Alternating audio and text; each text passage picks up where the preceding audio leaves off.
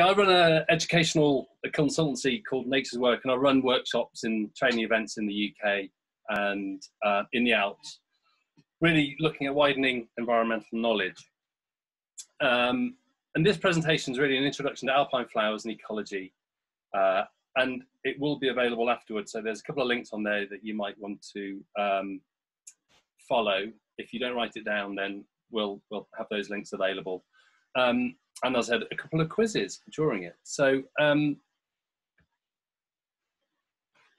what it's really going to cover, to give you confidence in identifying flowers, developing observational skills. It's very hard because we're online now to do this. It's easier when we're in the field, but there's still some things we can pick up to increase some knowledge of alpine ecology, to add to already what you know.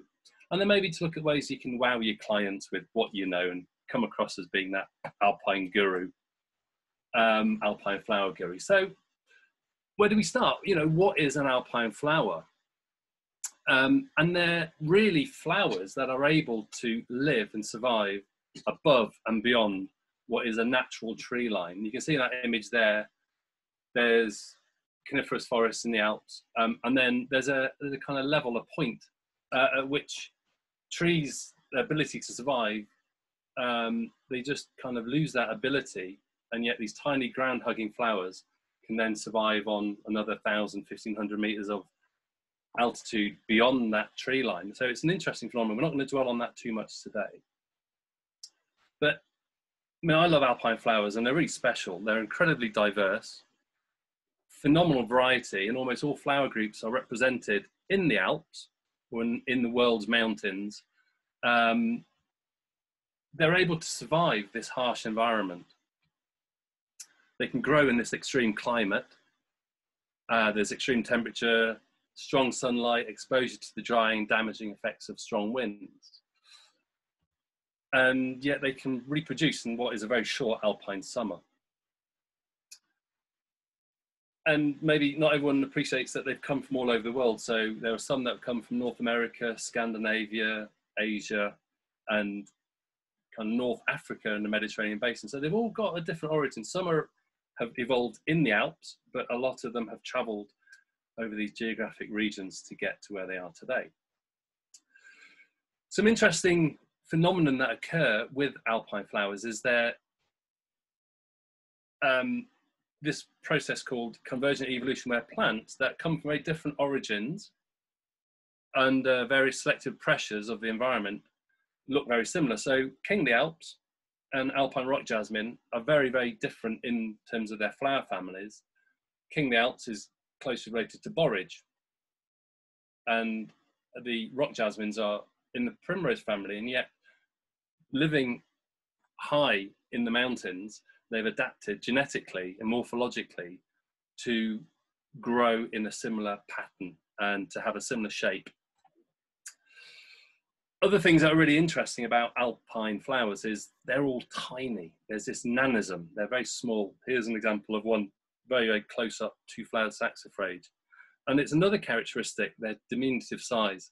Being small, they can absorb ground heat. They can avoid drying winds. They get protection from overlying snow. Whereas the trees, which have to reproduce in the air, where it's windier and more exposed, is possibly one of the limits of why they can't survive to a higher level, but the ground hugging plants do survive at that higher level. So that's maybe one of the theories as to limiting the alpine tree line. A lot of them have very large roots. Some of them have up to a ratio of 4 to, so a ratio of roots to shoot length is 4 to 1, which is incredible. So Schweitzer bellflower there, its roots spread out about 70 centimeters, and a plant that size could have a root mass of about 4.5 meters. Grasses can have roots that travel 3 meters or so, but you're in an alpine environment, the soils are very thin, they're mobile environments, and anchorage is really important. Being able to kind of eke out like meager kind of water and minerals and things.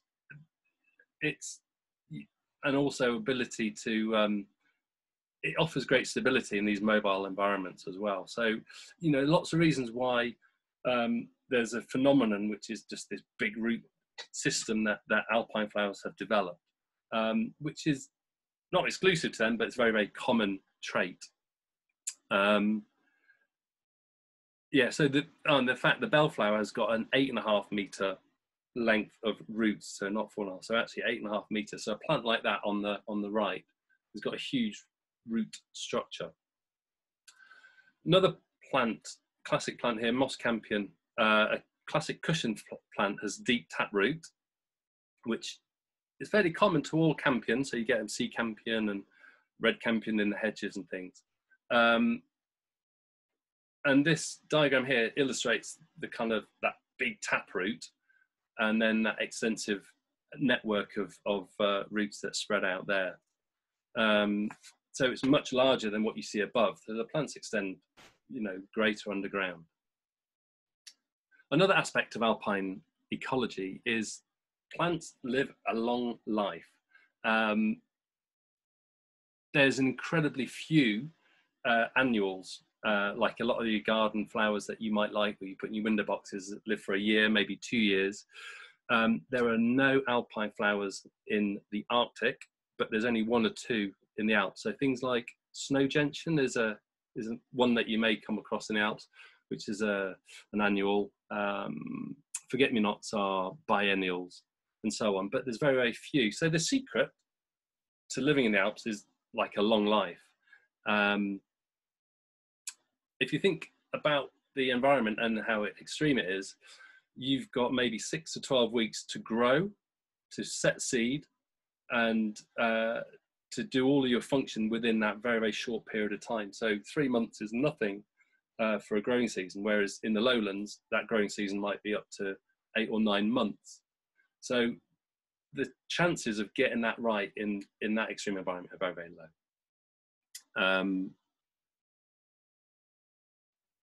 So there's the idea of a long life is also given in some of the names. So like the house leeks, sempervivum, means always alive in its original name. So, yeah, they're perennials. They live a very, very long life. You got livelong saxifrage as well. So the kind of name is inherent there. And if we went back to the moss campion, I'll just run back there. That flower there, I took that photo last summer. It's probably about 1/2 meter wide, and it's around 100 years old.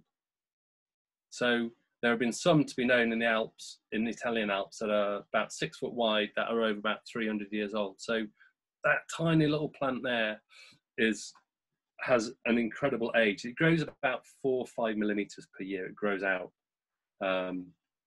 So yeah, they're really fascinating. When we look at what life we find in all the flowers, we find a whole variety. We don't find many short-lived flowers, but we find these perennial flowers, and some of them are herbs, which are non-woody. So plants like alpine, columbine, and grasses, they're all perennial herbs. They live for many, many years, but they're non-woody. We then also have these dwarf shrubs. So you've got bearberry, you've got woody stems, you've got dwarf alpen rose there, limestone loving flower. And so they're long-lived and they set down wood. Cushion flowers are all dwarf shrubs as well. Other life forms that you will come across are things called the cryptogams. These are the spore-bearing plants, and basically cryptogam means a hidden reproduction. So we get lichens, we get ferns, mosses, club mosses, and they've been around far longer than any of the flowering plants and coniferous plants.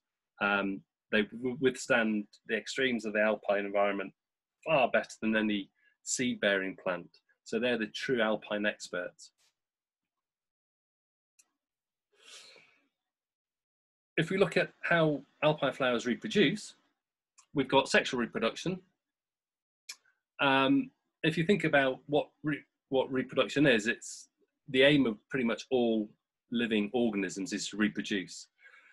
Sexual reproduction offers genetic variability. allowing species to adapt to kind of new environmental conditions if they change. So it gives them an evolutionary advantage through natural selection. There's lots of pollinators in the mountains, but the environment's so extreme and the flowers are probably not so closely living that the numbers of pollinators is lower in the mountains.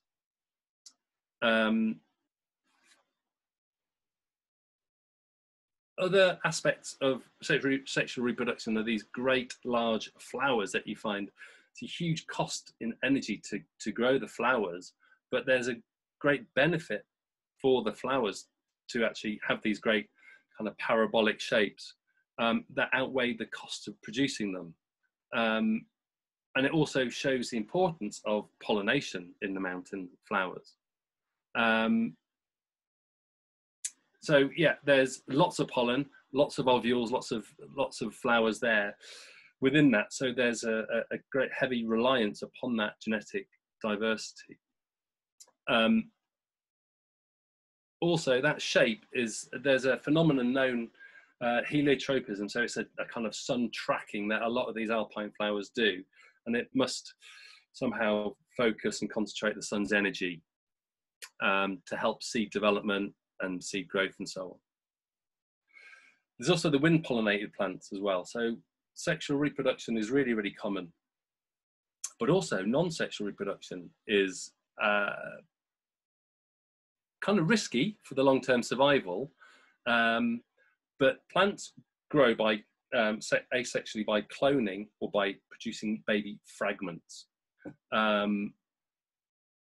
So asexual reproduction is costly in terms of energy. Asexual reproduction is often a good alternative form and is very prevalent in the Alps and in high mountains.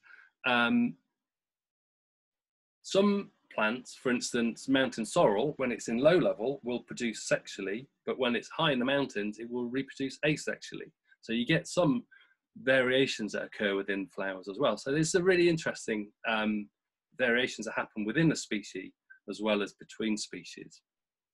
So in terms of clonal growth, you'll see tussocks. So these produce baby little plantlets from their rootstock, producing these tussocks. And the kind of fragments all hold together. Rather than forming a lawn or a meadow, they form these big tussocks, which you'll find all over lowland areas as well as upland areas, but it's a growth form. You also can get underground runners or stems produced by the parent plant. So you can see on that cotton grass there, you can't see the overground runner, but underground you get these things called stolons. So they're connected still to the parent.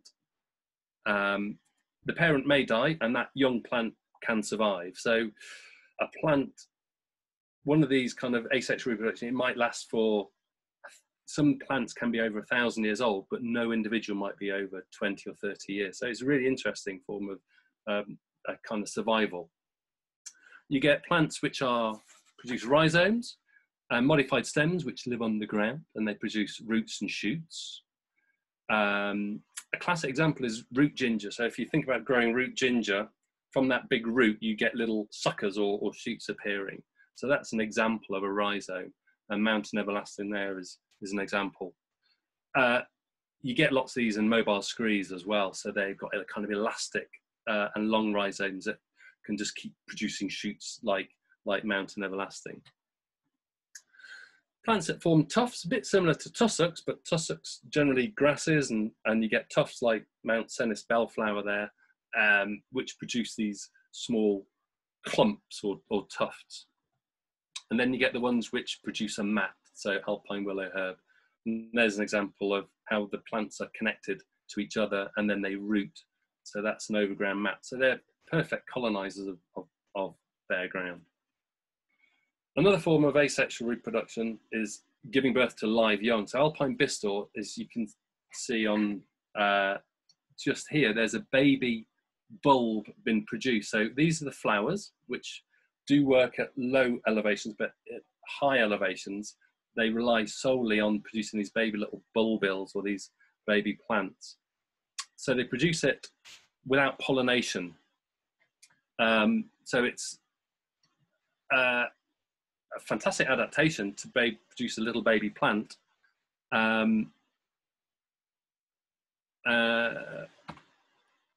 Plants like alpine meadowgrass, you can see on the plant there, I'll put this little pointer up, you can see little baby plants being formed there with the leaves, and those are going to fall to the ground with roots and just fall to the ground and just have done all their germination on the plant as well. So they've given birth to a live young. So it's really interesting how these kind of forms occur in the mountains. There's this really clever thing as well called apomixtic. So alpine lady's mantle does this, and it can only reproduce by this means, where it kind of mimics sexual reproduction and produces seed, but without pollination. Mountain everlasting does it as well, as do brambles and hawthorn and rowan trees. Dandelions do this, but not exclusively. So alpine lady's mantle will only reproduce. It's a form of clonal growth, but giving birth, its sexual reproduction is mimicked by this seed development without fertilization. So they're exact clones of the parent, but yeah, it doesn't maybe necessarily lead to a good adaptation to climate change or environmental conditions that change. So moving swiftly on, if we look at some of the adaptations to survival, short growing season, some plants, especially snowbed plants, have this adaptation. This alpine snowbell produces and forms its bud in the autumn or at the end of the summer, whereas normally you produce that and that germinates in the spring, like a lot of flowers have just been doing now. These are ready to go at the end of the summer, so that when they're covered by snow, they start feeling the heat and the spring melt, and they'll push up through, and they'll help. That metabolic activity helps to melt the snow, and they emerge ready formed and ready to go. So pre-formed buds are a good adaptation of snowbed species. Being hairy, there's edelweiss. You can even see the hairy flowers within that. So it's a very, very hairy plant itself. So it's good for insulation, not just on the leaves and the stem, but around the flowers itself. So it produces insulation and gives an advantage in a cold climate.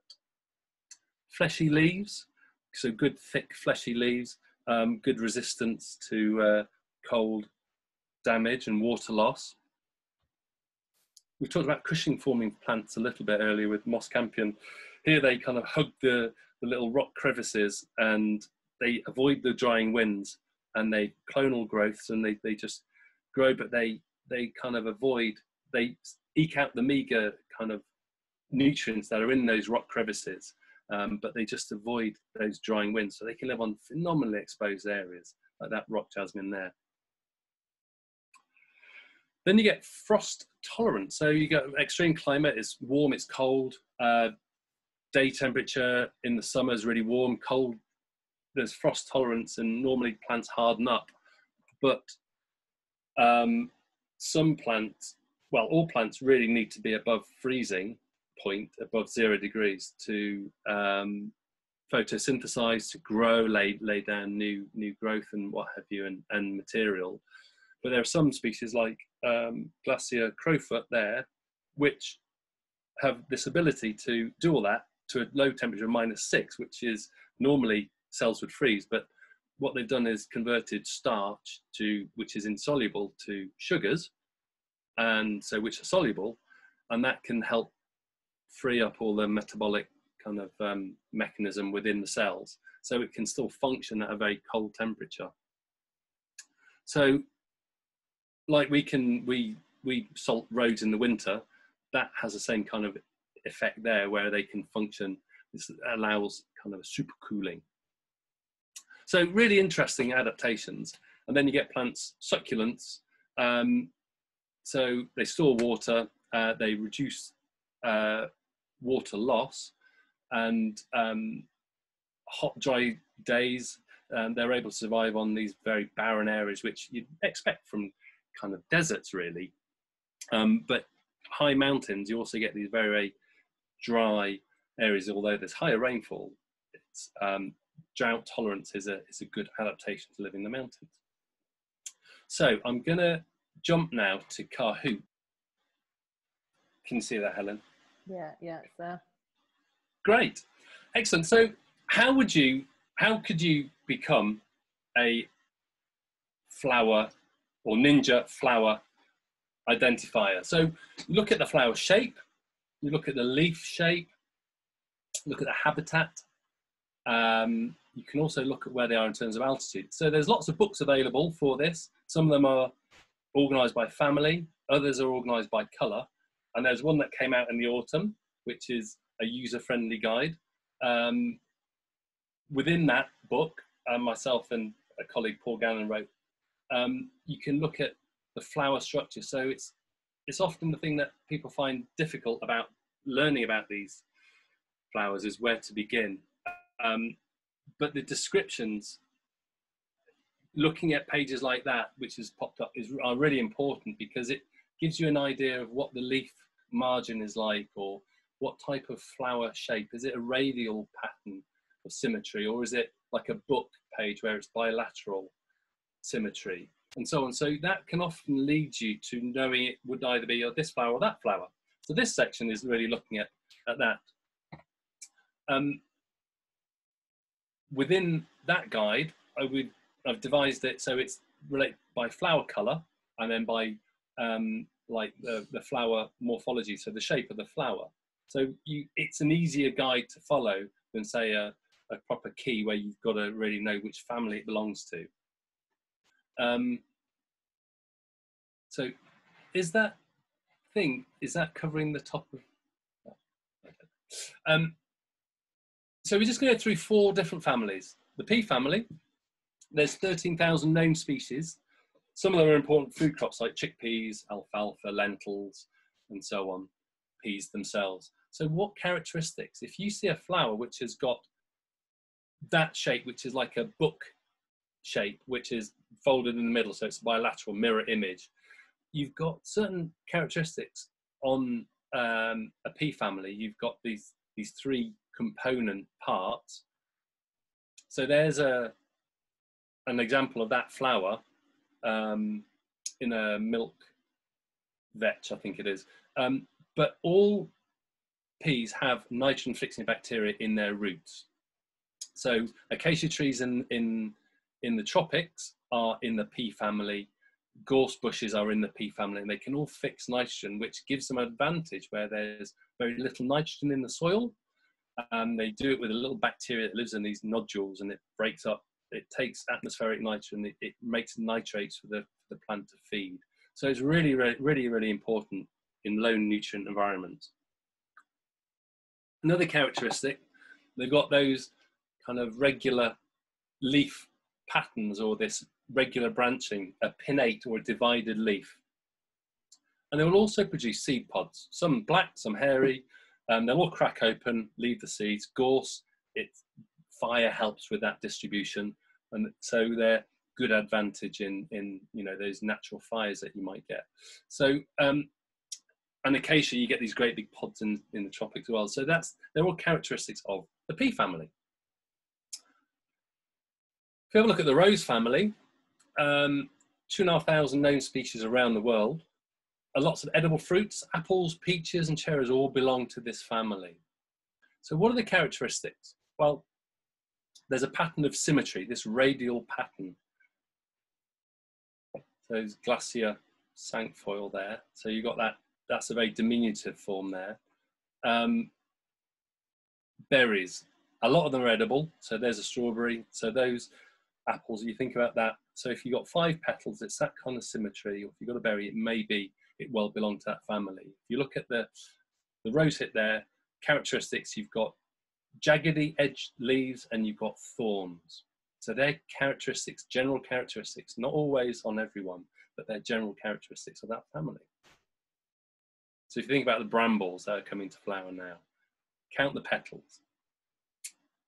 Daisy, it's probably the biggest family in the world. It's really complicated, but it's not, in some ways, a flower may have these rays that protrude outwards, and they have little discs in the middle, and they're all baby flowers. So it's a composite of maybe 100, 150 flowers within one head. So it's that's why they're called a composite flower head. But each one of those, if you think about a sunflower, will produce a little seed. So each flower can produce a seed as a baby plant. That's the composite flower head. Some of them have that central disc and all those rays. Other ones just have the rays. Some of them just have discs. It's a massive family. Dandelions, it doesn't have the rays and the discs. If you have a look at the dandelion tomorrow, they're all out. Have a look, see what bit of that flower is really dominant. They've also got simple or spiny or lobe leaf. So there's thistles there. So huge flowers. Look at that flower head and think about what types of flowers they've got. So the description, when you look at that, will all be characteristic of that family. And then finally, we'll just have a look at the orchid family. This probably the second most diverse family in the world. It's certainly the most developed evolutionary, which is why if you look in some books, it's always at the back, because evolutionary flowers start really with like buttercups and they go all the way through the flowers, and evolutionary orchids are the most developed. They have large fragrant flowers, they have pods, they have this bilateral symmetry, beautiful adaptations to attracting insects. They have 3 sepals, they have 3 petals, so unusual number really if you think about 5, or some plants have 6, but these are 3 petals, and they're really colourful. The sepals are basically the bits that protect the petals or the flower, but they can be as beautiful. If you think of, look at the lady's slipper orchid there, those dark brown sepals there are a really important part. They have parallel veins in the leaves, and you get seed pods. So vanilla, I think, is the only edible orchid, the only edible part of any orchid in the world, and it's a creeping plant that climbs up like a vine, really, produce these beautiful seed pods that dry out. I was going to give you a little quiz now. So how do you wow your clients? So you're doing a great job leading them. You need to find stories to engage them. And my thinking is from the point of view from the flowers. So we're engaging them, we're trying to involve them with activities. We want to develop an inquiry or question and just kind of engage them with the natural world. So say you had some resources, say you had some little cards which had information on, little facts, some information about their families, or where their size, or the elevation they're found, or the months they're flowering in, or, you know, you get a variety of these little cards, or you might have a top trump activity where you've got facts and you've got information about the maximum altitude of that, or the bigger the flower size and so on. So there's things, say you had some resources. What games or activities could you play with them? Now, last week I ran a little competition on my website through Facebook to get people to come up with ideas so they could win a pack of these. And ideas that came up was like, you stick a card in your head, it's like, guess who I am? Heads up, or blind man's bluff, or idiot poker it's called. It's got lots of different names, but everyone knows the answer but you. Pelmanism is like a matching pairs. It's, you've probably played this where you got to turn that over and you got to find the pair. If you know, just ideas that you can come up with involving engaging a group. You come up with Snap, you could look at it with flower families or flower colour, for instance, and you issue the cards out. These activities, like that grouping activity, find someone with that, or you do poker hands. You can come up with a full house and you can trade off cards and try and get 4 of a kind, 4 colours, or plants of the same family. There's all sorts of things you can do. It was really amazing to see what people came up with, some of these ideas. I put them on a worksheet and it's on my website, which you'll be glad to know you can get for free. I do sell cards. Some of them are available, top trump sets are available, but the playing cards, I'm having an issue at the moment because the the card manufacturer has had to close because they couldn't protect their staff. So they closed last week. So I didn't quite get my flowers, my flower cards produced. So there's a waiting list for them. But please email me, and if you're interested in those. The final thing I've got to say, because it's 7:15 now, just like a bit of feedback. So if you wouldn't mind going online, you can click the QR code, or type in on your phone menti.com, and you'll be asked to enter a code. And that code is just up on the top of the screen there. It's 892779.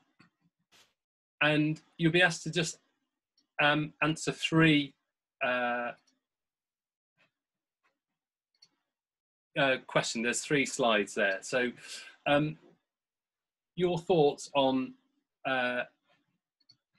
what words describe your experience with this workshop. So just enter your words there on your phone, and then you can go to the next.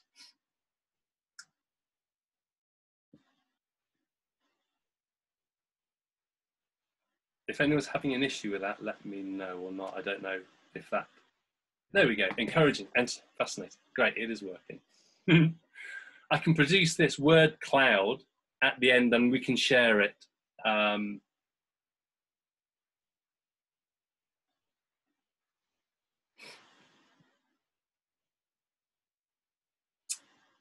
Engage. Kahoot was great. It is, isn't it? It's good fun.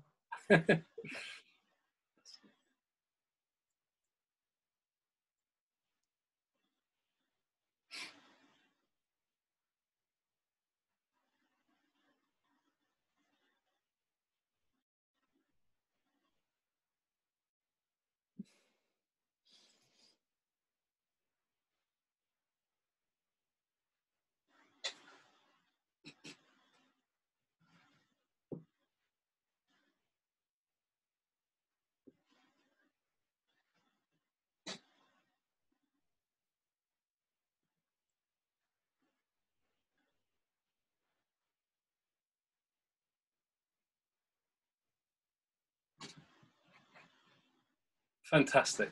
Thank you very much for those. And then just on the slider, how useful did you think the workshop was? The quality of it? Was it inspiring, interesting? What did you rate the interactive quizzes?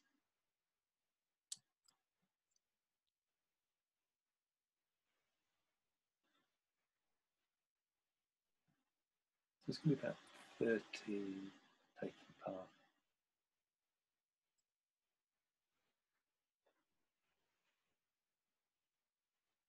Fantastic. And I don't know if you can forward to the next one anyway, but yeah, further workshops would be a benefit. More like this.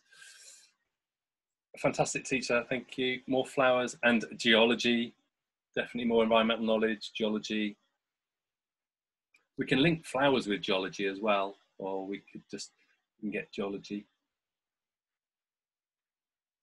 Geology is popular. Geology is popular. We know someone who might fulfill that. You know somebody, yeah.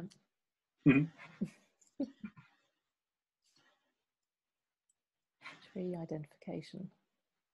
Geology and tree ID. Brilliant.